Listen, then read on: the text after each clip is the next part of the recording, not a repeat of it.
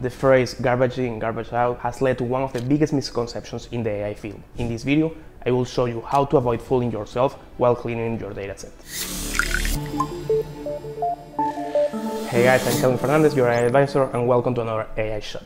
So here we will talk about one of the worst practices I have seen in data science, and it's one of the most widespread practices, which is cleaning a dataset. And you will say, Kelvin, you are crazy, right? How is it possible that cleaning a dataset is a bad practice?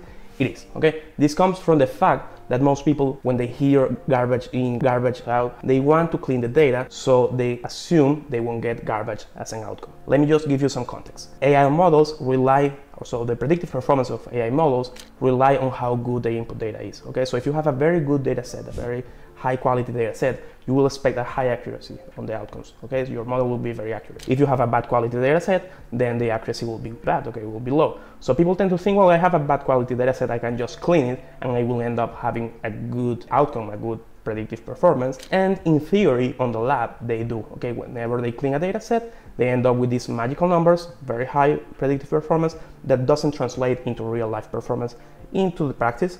Okay, and if you're watching this video, I guess you're interested in building a data set for your machine learning model, and you have a free preview for our course, Building Great Data Sets, in the link below, okay?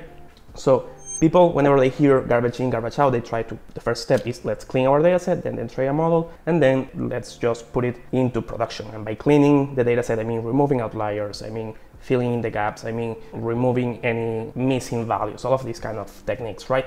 So the issue here, is if you clean the data set, how do you expect to perform well on those bad data points that still exist in real life? Because they do exist. You clean them from your training set, but they are still there in your real life data set. So if you don't fix the problem on the source, your model will know how to deal with those data points, okay? So it's like, for example, studying math from a book, from a textbook, and then assuming you will be able to deal with very complex problems in real life when you are a civil engineer and you are doing constructions.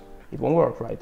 Because the problems that you use for training were very clean and very simple, and the problems you have on reality have a lot of noise, have a lot of issues around, and you need to prepare yourself for those kind of problems, not for the easy ones. The same thing happens with an AI model. If you like this video so far, remember to like and subscribe. So let me give you now 3 strategies to actually deal with this problem of bad quality data and still have reasonable or even good results, okay? So the first strategy is clean the data set as you are doing now, but in production be able to say no, okay? What do I mean by this?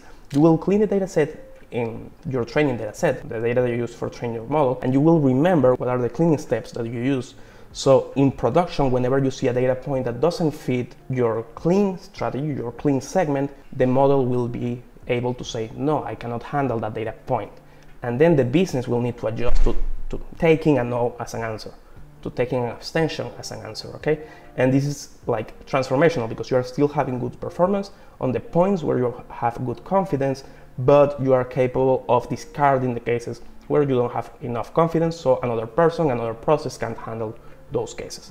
Okay, so the second strategy is don't clean your data, keep your data as noisy as it is, and let your model figure out how to deal with dirty data, with garbage data, okay? The performance you will see during training in your lab will be lower than with the clean data set, but it will translate better to the real life performance, okay? So if you're capable of getting a reasonable performance on the garbage data, then go for it. Avoid cleaning that data, okay? That's the second strategy that I have.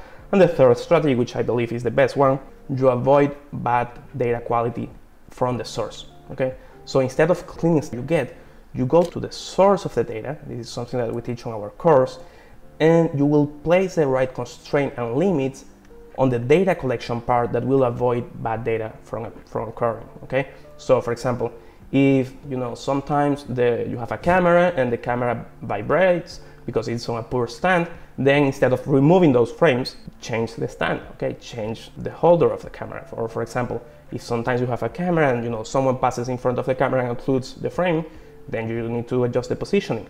Or for example, let's say you have a form, a customer feedback form, the bad quality data comes because they fill in whatever they want. So change a free input text with some predefined responses, so a simple choice answer, so you know what kind of data you will get. So there are multiple ways you can clean the data at the root of the problem, at the source of the problem, instead of trying to remove those poor data quality at the end. And this is the best thing you can do whenever you are working on a real life machine learning problem, because you won't be delaying the problem up to the model, you will be cleaning it from the source, and that will make your business better now, today, tomorrow, and forever. Okay?